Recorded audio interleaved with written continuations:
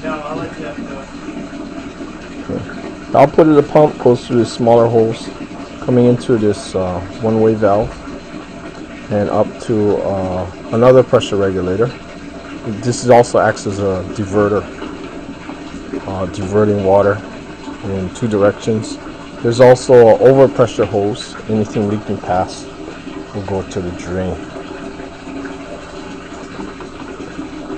So this hose goes straight down to the inlines of the volumetrics, and from the volumetrics it goes straight out to the group and as you know, the orifice. Okay.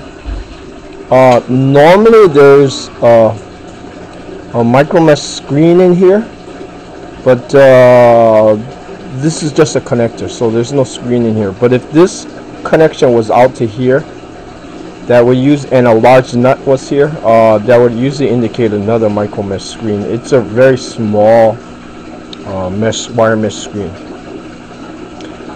These volumetrics or micrometrics work on they have a little vane inside which water squirts in from one side and spins the vane. There's a magnet on top of the center of the vane, and there's a sensor in here that counts how many times that magnet passes through it. So it counts the number of rotations. This sends a digital pulse to the computer, and the computer counts it.